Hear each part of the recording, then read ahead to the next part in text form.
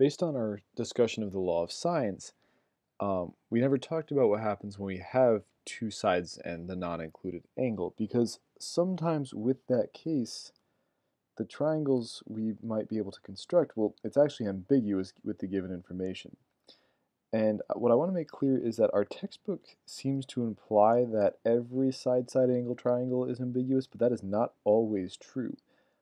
It is possible in these circumstances that you could have no possible triangles or one possible triangle. But it doesn't seem like IB really acknowledges this. It seems like, from my understanding so far, that they want you to check for an ambiguous case where you'd have two triangles anytime you're given side-side angle. And my assumption would be that if, for some reason, it isn't possible to have two triangles from the side-side angle that you're given, something would come up in your working that would be illogical or that wouldn't make sense. Maybe you come up with an undefined value for sine. Maybe you come up with a negative angle, stuff like that, stuff that wouldn't make sense in the context of the problem. Regardless, in an ambiguous case, or in any case where there's some sort of ambiguity in math, right? And in this case, two triangles can be constructed from the given information. I just want to add this in here, and in any ambiguous problem, we want to follow this rule. But in an ambiguous case in law of sines, two different triangles can be constructed from the given information. We don't know which one to solve, so we have to consider both cases. Or more generally, you have to consider all cases if this were not a law of sines problem, right? Anytime there's a point where you can't concretely reason out a single possible outcome, you have to consider them all. So in this case, if we can't reason out one definite outcome, we need to consider them both. So let me explain how this works, because it seems a little bit uncertain, it seems a little bit overwhelming.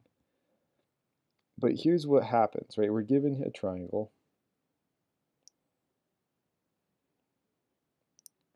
We're given A, B, and C, and we're told that side AB is 10, side BC is 7, and angle CAB is 30 degrees. Now I want to find all the remaining sides and angles of all possible triangles, and this time I give it to you that there are going to be multiple cases.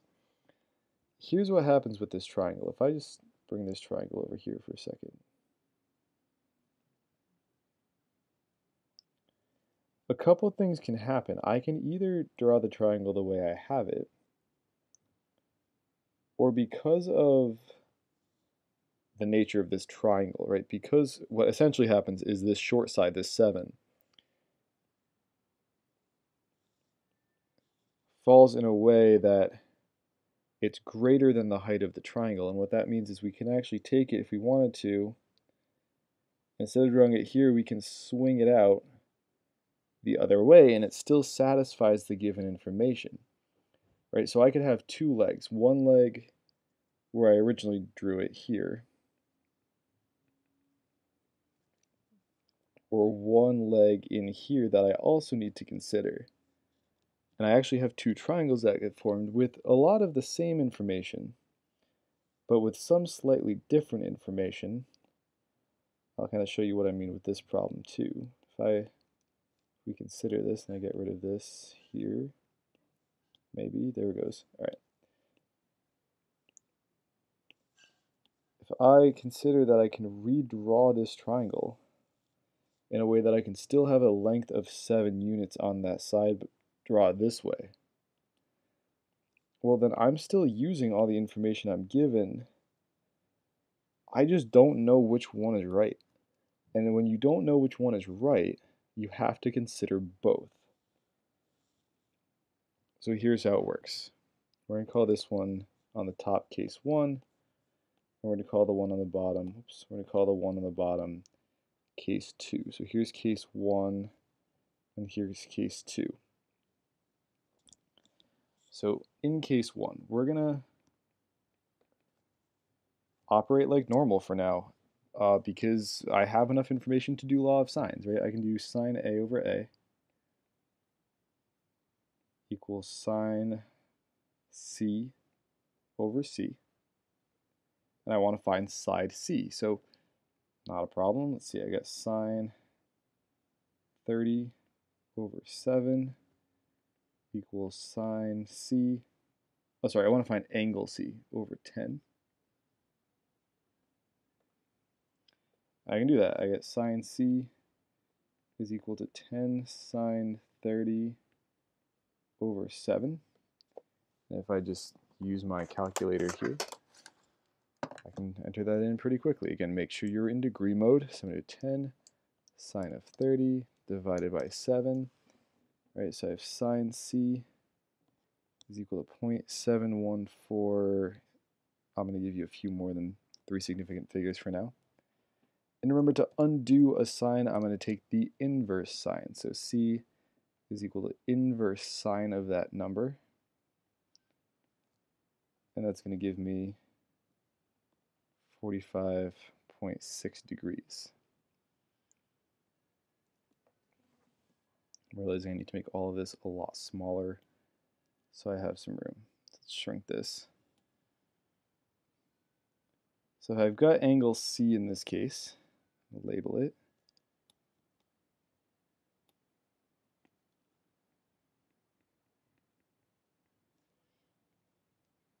I can find my missing angle, right? Because the sum of all 3 angles has to add up to 180 degrees. So I'm going to have 75.6 plus B equals 180. So I'm going to get B equal to what? 70, nope, 104.4 degrees. And then I can go ahead and use my law of sines again. Sine of A over A equals sine of B over B.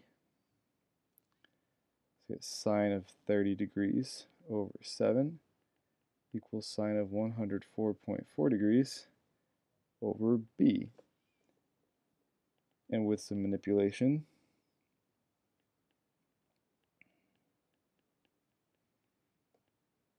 sine of 30, I get 13.56 or 13.6 if I use my 3 significant figures. Great, this is all good. This is 13.6. Great. Well, now that I've got all this other information, how do I find this other triangle? Because it seems like this is the one concrete solution. Well, again, because I drew this, I swung this angle in, right? If I were to actually draw out the whole rest of my triangle here, if I were to kind of draw this out the way it originally was, so here's the rest of the triangle that I had from case 1. This is 45.6. Well, what happens, because if you remember from geometry, right, this is 7 and this is 7. So this is an isosceles triangle, and what we learned with isosceles triangles is that their base angles, the angles opposite the congruent sides, are equal, 45.6 degrees, which means my new angle C forms a straight line, use a different color, forms a straight line with 45.6 degrees. And we know that there are 180 degrees in a straight line, straight angle. So this is 180 minus 45.6 degrees is going to be 134.4. So the way we find sine, or our new C, so I'm going to call our case 1 side C, C1, and our case 2 side C, or angle C, excuse me, C2.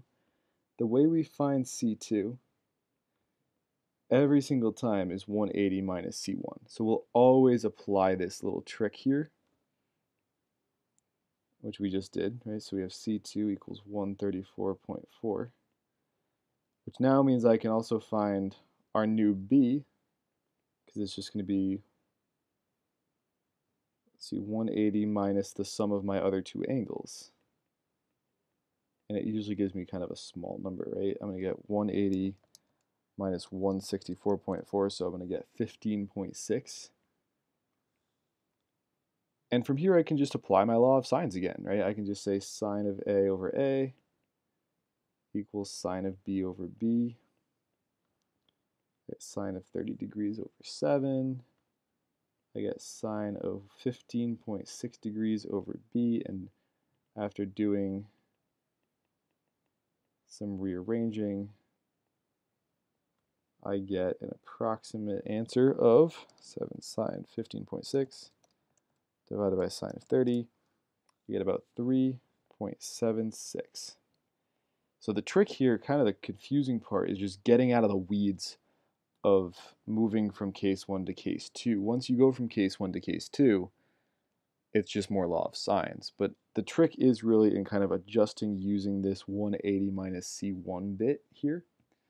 And once you can adjust, it's business as usual. But that adjustment step is what can be tricky for a lot of people if they're not used to it or if they don't know that it's coming. So we do have to be careful there.